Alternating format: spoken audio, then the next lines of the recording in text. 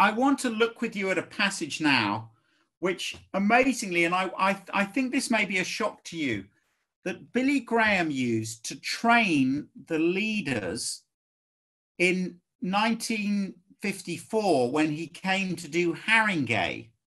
So Haringey was this amazing mission that took place that had a dramatic effect on evangelicalism in Britain. 40,000 people were converted in the time there, and it just was remarkable. But of all the passages Billy could go to the night before the mission, he went to this one. And the question is, why did he do that? Well, could I ask you now just to read through Joshua 7, and then we'll have a look at it together, and then we'll go from there. But if you could read through Achan's sin, perhaps with just go through, and could I ask you this as you go through, could you please just look for what you think is the key thought in the passage? So that's what I'm going to ask you at the end of it. What's the key thing? What if there was one melodic line or one thing, one verse that sums it up, what would it be? Over to you, Joshua 7, Billy Graham's passage, and we go from there. Thanks. Yeah. That is the terrifying phrase in the passage. Let's have a look at it together, because again, as you listen now, could you listen, as I said yesterday in the plenary, if you listen to it, not so much as a reservoir where it just flows into you, but as a river. So it's going to go into you, but who could you teach this to? So as we go through, we're thinking, how could I do this as a study? And we'll just head through it together now and just have a little, just try and bring it to light, and then we'll apply it. But let's spend 10, 15 minutes looking at it together now. So chapter 7, verse 1, as we start off. But the Israelites were unfaithful in regard to the devoted things. Achan, son of Carmi, the son of Zimri, the son of Zerah, the tribe of Judah, took some of them, so the Lord's anger burned against him. Now Joshua sent men from Jericho, here we are, to Ai, which is Bethaven, to the east of Bethel, and told them, go up and spy out the region. So the men went up and spied out Ai. So compared to Jericho, Ai is a minor objective. In rugby terms, I hope you follow rugby, everyone. It's an Italy as opposed to the All Blacks, opposed to New Zealand. You know, I mean, you should be able to knock them over. I'm not saying that's true of Italy. They can be very heavy tacklers, but that's where we are. But that's the point being made in verses 2 and 3, isn't it? Now Joshua sent men from Jericho to Ai, near Bethaven, to the east of Bethel, and told them, spy out the land. The men go up, it's about 13 miles away. They come back and they say, oh, Ai's a piece of cake. Do you have that expression in your country? It's a piece of cake. It means it's easy. As you can see, I've eaten a lot of cake myself, but it's easy. We can just take it. Not all the army will have to go up against Ai. You know, send 2,000 or 3,000. Don't weary the whole army. So you can imagine Joshua breathing a sigh of relief. He thinks, well, I'll send some junior lieutenant to do it. You know, this is going to be easy. And after all, Jericho fell without a single casualty. So Ai is going to be easy. We don't even have to pray. Verse 4. Can we underline verse 4? It's the first calamitous moment. So about 3,000 went up, but they were routed by the men of Ai, who killed 36 of them. They chased the Israelites from the city gates as far as the stone quarries. So there we are. That's happened. And at this, do you see what's happened? Verse 5, it's very interesting what happens there. So 3,000 of them went up, verse 4. They were routed by the men of Ai, who killed 36 of them. They chased the Israelites from the city gates as far as the stone quarries. At this, verse 5, the hearts of the people melted in fear and became like water. Now, until then, the hearts of the opposition had been melting in fear. So Rahab the prostitute said, when we heard how the Lord dried up the Red Sea and what you did to Zion and Og, whom you completely destroyed, this is what she says in chapter 2, verse 9, our hearts melted. The Amorite kings hear how the Lord dried up the Jordan, their hearts melted, but now the boot's on the other foot. 2,000 go up, 36 are killed. The Israelites' hearts melt. And now can you see, please, I wonder if we can see them, 3 questions that all head in the same direction. Have a look for yourself in verses 6, 7, and 8. Can you see the questions? Verses 7, 8, and 9, I mean. 7, 8, and 9, there are 3 questions, and they are all heading in the same direction. Verse 7. Alas, sovereign Lord, why did you ever bring this people across the Jordan to deliver us into the hands of the Amorites to destroy us? Verse 8. But what can I say now that Israel has been routed by its enemies? Verse 9. What then will you do for your own great name? So these are all about snatching defeat from the jaws of victory. They're all about saying, Lord, what has happened? But then, now this is amazing for evangelism. Please hold on to your seats. Can you see the shock of 7 verse 10? Because can you see what is said in 7 verse 10? It very seldom happens in the Bible. What are they told to do in 7 verse 10? Stand up. What are you doing on your face? Can we have that first slide, please? First slide, if we can get that up. Here's the issue. Here it is. That's now the second slide. Next one on, if we could.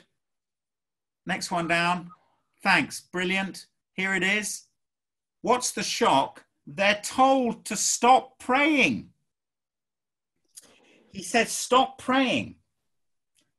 Instead, you're to judge the situation by the word of God. Verse 11. Israel has sinned. They've violated my covenant, which I commanded them to keep. They've taken some of the devoted things. They've stolen. They've lied. They've put them with their own possessions. So that is why the Israelites can't stand. And then the key verse we'd already looked at, I won't be with you anymore unless you destroy whatever among you is devoted to destruction.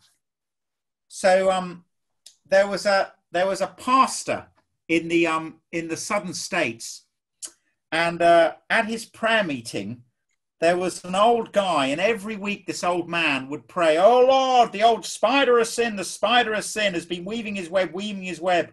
Lord, break the web, until one week the pastor, totally exasperated, shouted out, no Lord, kill the spider. You know, that's the issue. You've got to put this sin to death. Now, this is huge for us over in England, because we have an archbishop and other leaders who keep calling us to prayer, but they're not calling us to repentance. So with COVID, they asked for a day of prayer and action.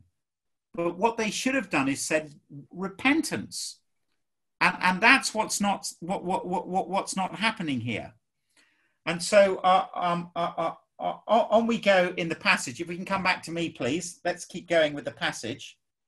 Now we see what's going to happen.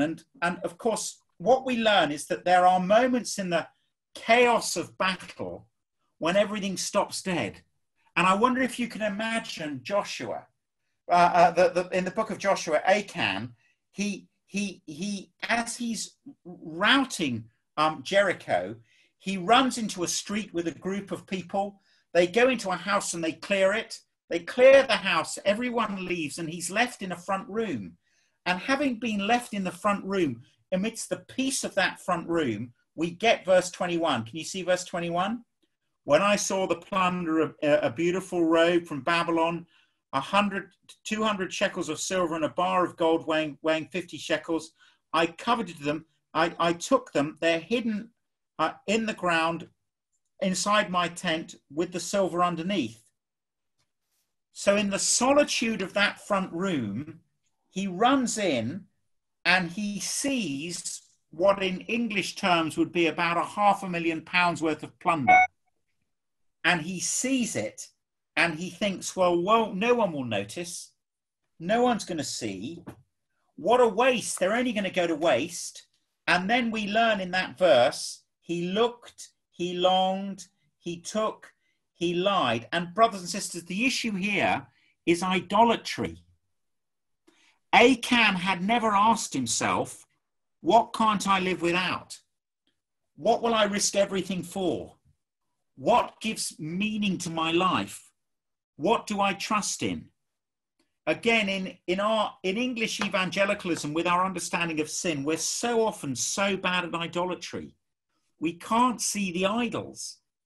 And so, blind to his own idols, he goes back, and then laden down with plunder. I wonder if you can imagine him going back into Jericho in the darkness, getting this plunder, coming back, waking up the kids in the tent, burying the silver, throwing his arms around his wife and saying, we're rich, we're rich, we're rich. We've done it. And for the next 2 days, he's just thrilled. But then the family next door, well, one of them, their men, the dad, goes off and he goes to clear Ai. He doesn't even say goodbye to his kids. And he says, I'll be home at lunchtime. And they bring back his body. And then Achan and his family hear the chilling diagnosis. Can we see verse 13? Can we look down verse 13 for the diagnosis? Here's the diagnosis. Go consecrate the people. Tell them, consecrate yourselves in preparation for tomorrow. For this is what the Lord, the God of Israel, says. There are devoted things among you, Israel. You cannot stand against your enemies until you remove them. So one man is going to be picked out by tribe, clan, family, individual. One man. Now, he says, I'll do it tomorrow because he's giving Achan time to repent. But this is totally supernatural. God is going to put his finger on the culprit. And then verse 15. Do you see verse 15 as we look down?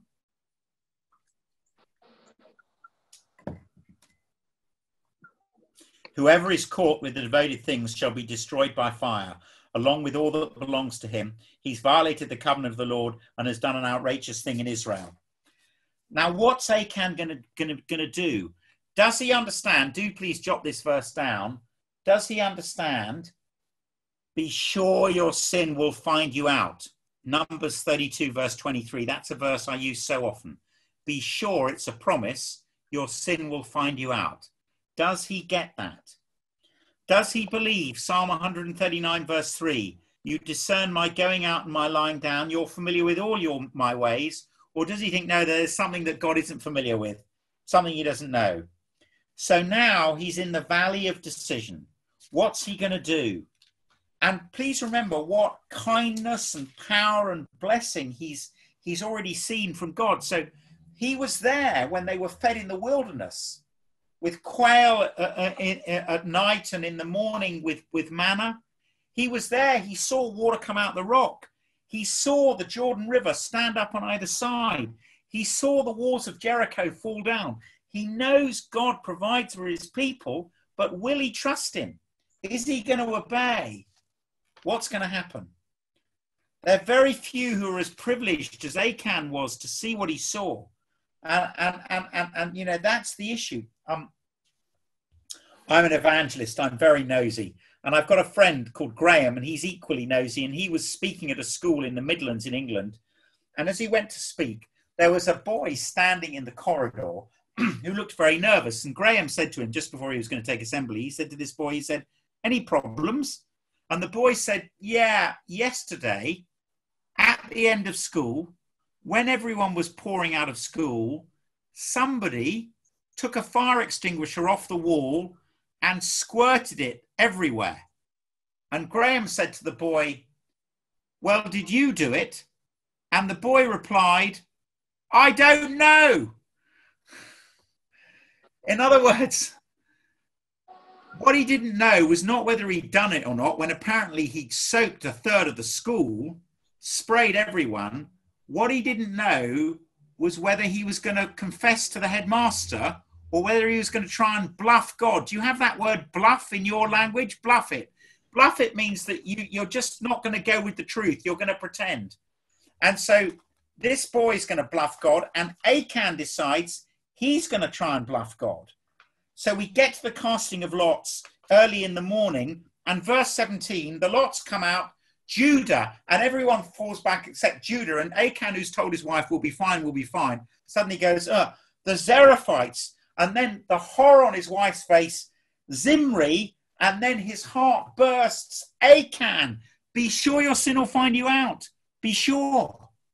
Be sure it will find you out.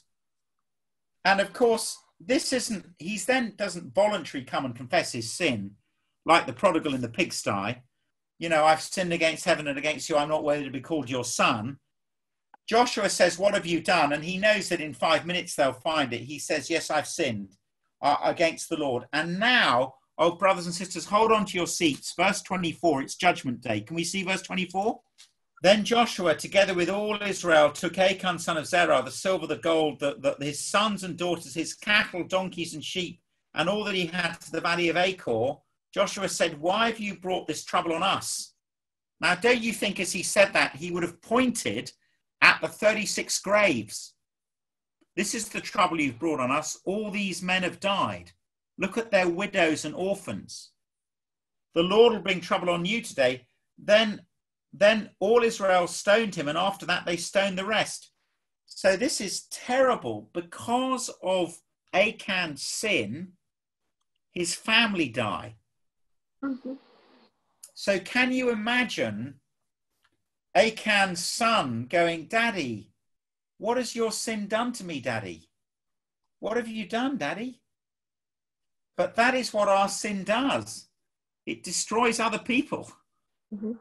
And it's such a brutal promise here. Now, let me just finish with two questions. Number one, why was Achan's sin so serious? And the answer is because of, can you see chapter 7, verse 1? Chapter 7, verse 1. The Israelites were unfaithful in regard to the devoted things. Achan, son of Camri, Zimri, the son of Erah, son of Judah, took some of them. But do you see, it doesn't say Achan was unfaithful. This is what's a shock to us in our individualism. It says Israel was unfaithful. In other words, my sin affects you and your sin affects me. Verse 11, they've taken some of the devoted things. They've stolen, they've lied, they've put them with their own possessions. That's why they can't stand.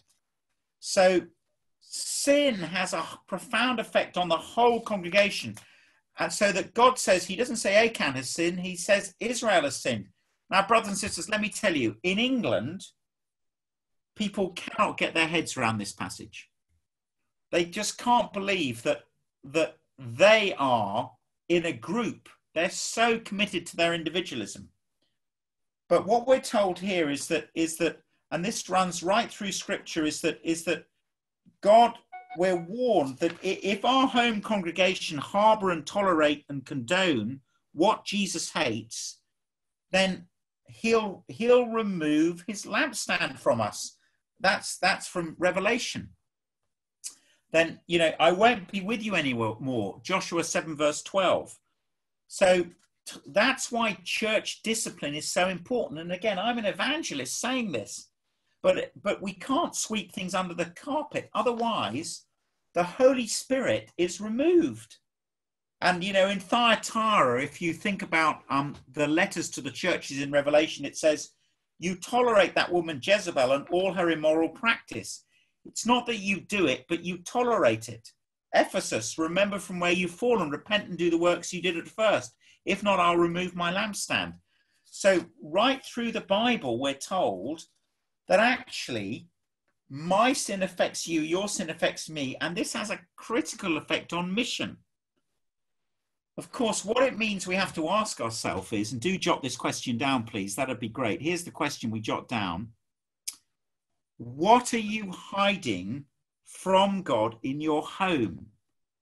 What are you hiding in your tent?